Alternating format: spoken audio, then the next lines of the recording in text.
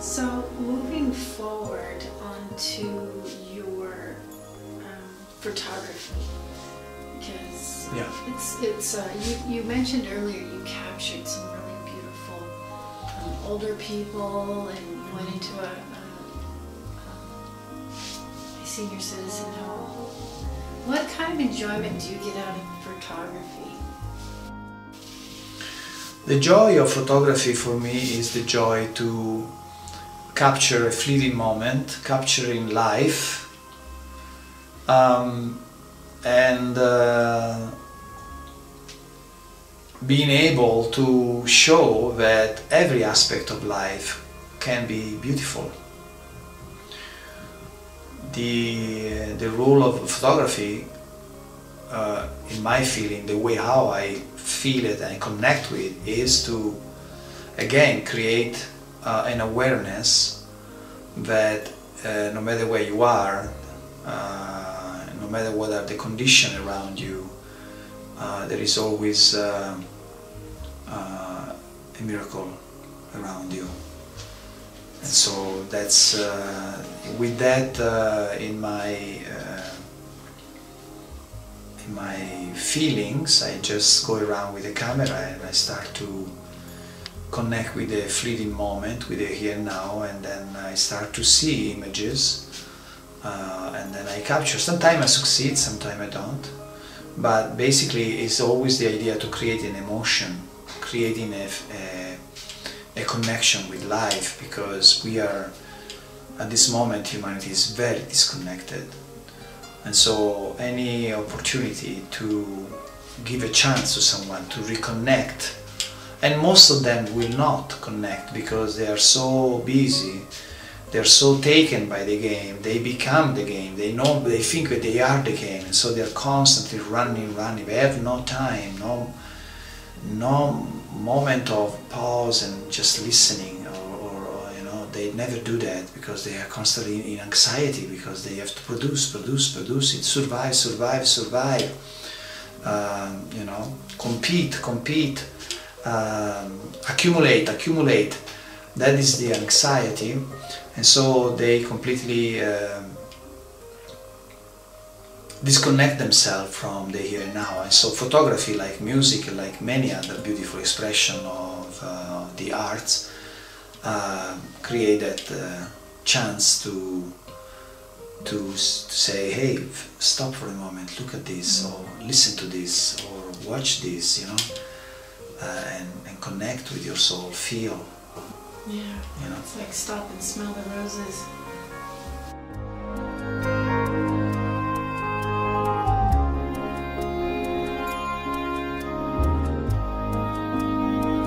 So the first time I came in America, I came to San Francisco as a photographer, and I felt a sense of freedom that I could not find in my town in Italy, and I was very impressed by the energy. I felt like there was a huge amount of possibilities here. That's why later on I decided to come here and give it a try. When first time I came here, I was probably 85, 86, and then 3 or 4 years later I dropped my photography and I came here. I didn't even speak English. I didn't know anybody. I didn't have any money. I remember I just I had a keyboard, and that's all.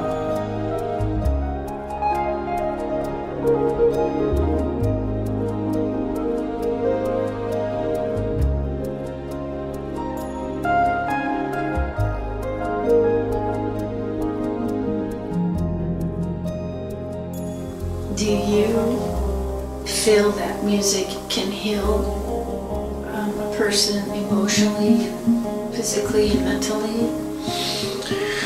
How does it heal? Well, the way how I create music helps people that are ready to release emotions that are stuck, they are compressed. And so this music, because it's sometimes deeply emotional, help you to if you allow it and you are ready to embark in that kind of journey, it helps you to release all this stuck emotion and eventually reach a state of love, of pure love, where you don't see anymore the separation, where the narrative of the ego, the contractive and separating narrative of the ego subsides. So that is the way how I am using music most of the time, not always, but most of the time. Do you think your music could heal autism or some of the other disorders? Yes, of course. Music and sounds are, if the composer has a purity of heart, so he doesn't have a hidden agenda, an ego agenda, and his connection with source is pure, then the music that comes through is always very supportive and also very healing, in the sense that helps you to remember who you are. Purity is the absence of ego. When there is, the ego is deactivated or temporarily is silent, in those rare moments where humans manage to do that, because it's not easy, but it's getting easier and easier, and eventually will subside completely. That's a moment where we go to our natural state of being, which is the soul, and the soul is pure. The soul doesn't have any hidden agenda. It just wants to evolve, and it just wants to be of support. That's the only thing that is relevant for the soul. So I just align myself, I surrender myself to the here and now in what I do, because in the here and now is where the soul resides. Because the soul knows only here and now. It doesn't understand past and future. Those are narratives that come from the ego. So the best way to meditate is to connect with stillness, with silence. And you can do that through meditation, or you can do that through communion with nature. You can do that through music, sounds, and you can do that through lovemaking. And you can do it also through the creative process, following your imagination. These are the portals that we can use in order to stay in that here and now, where we can really hear our true voice, which is the voice of the soul.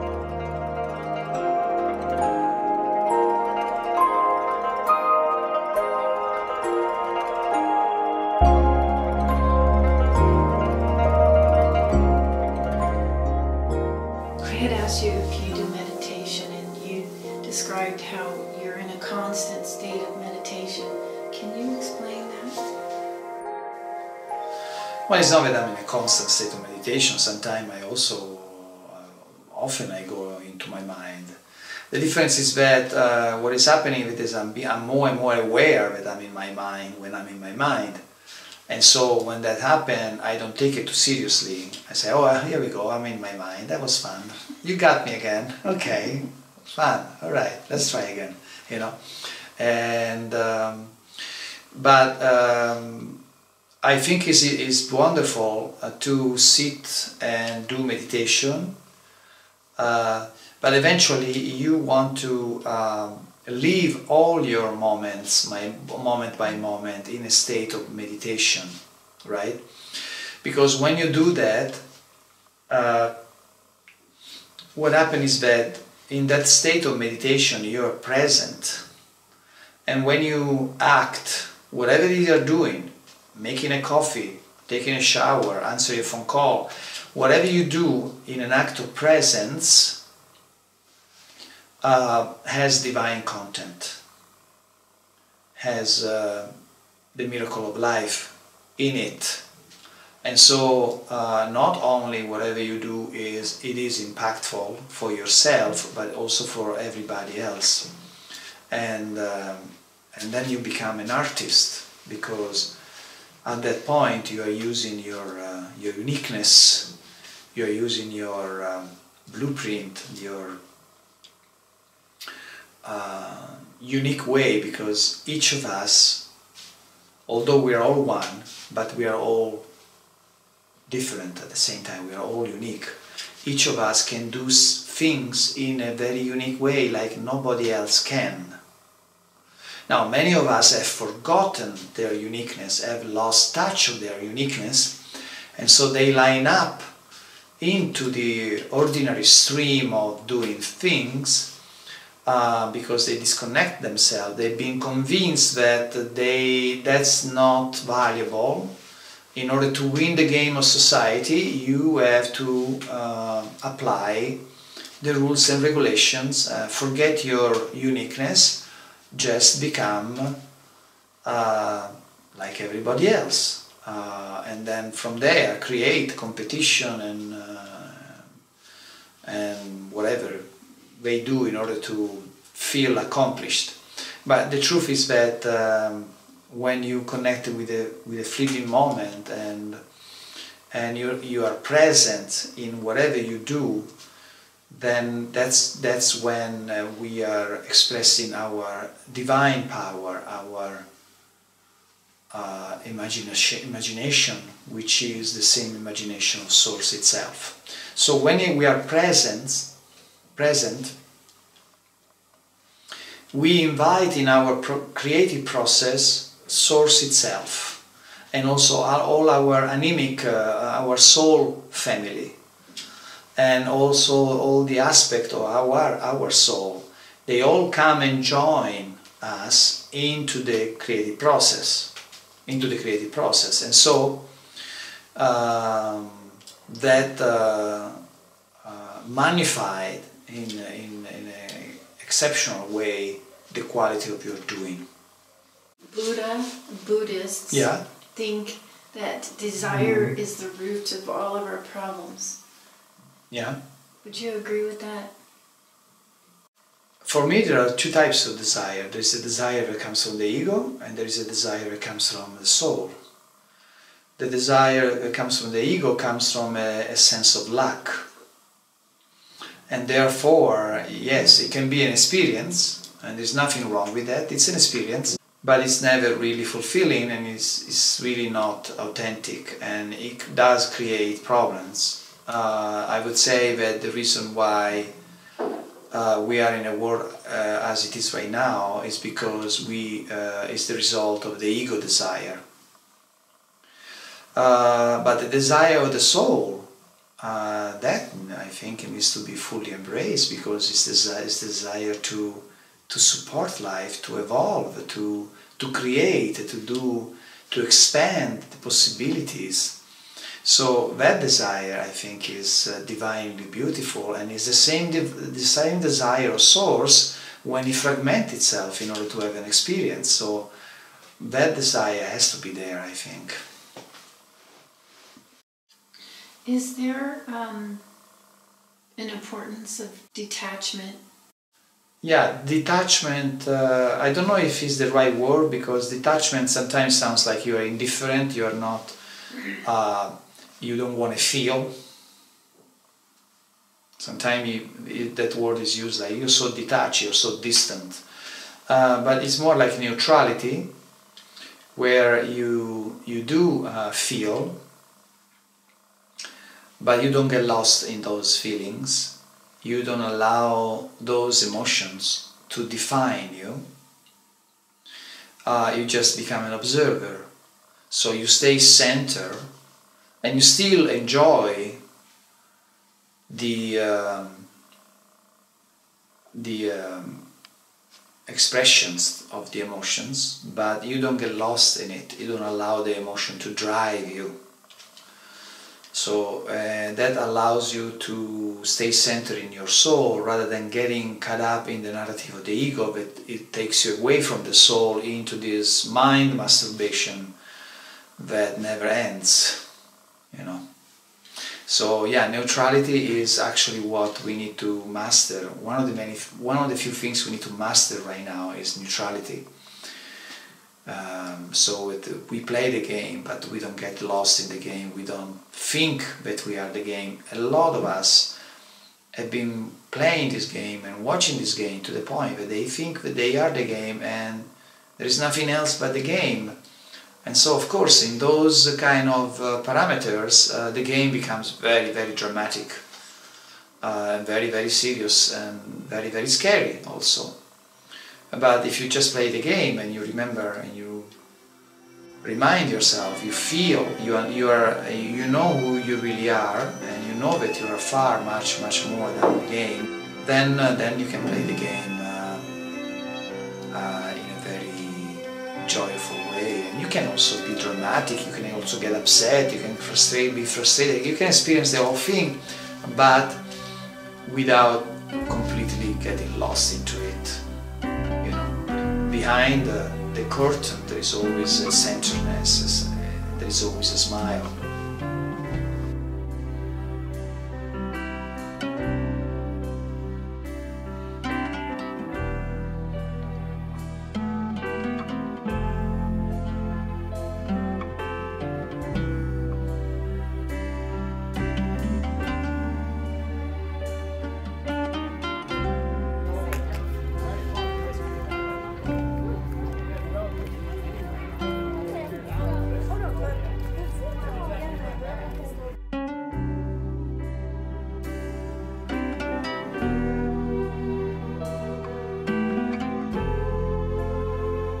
So do you envision your work expanding and doing more seminars or more conferences?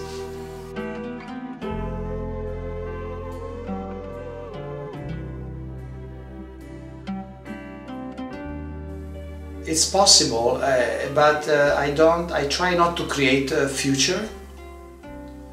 I try to stay in the present, but I sense that present after present moment, it seems something is unfolding more and more and is expanding. It has to, because that's what you do. That's what happens when you are yourself. The more you are yourself, the more you're impactful for life. And so there is an expansion for everybody. But I have an intent, but I don't have expectations. So the intent is to be myself and be of service. The more I'm present with that intent, the more it seems like there is an expansion and there is a response from outside. However, again, I don't have any expectation that anything has to happen. So every time something happens, it's always a beautiful surprise for me.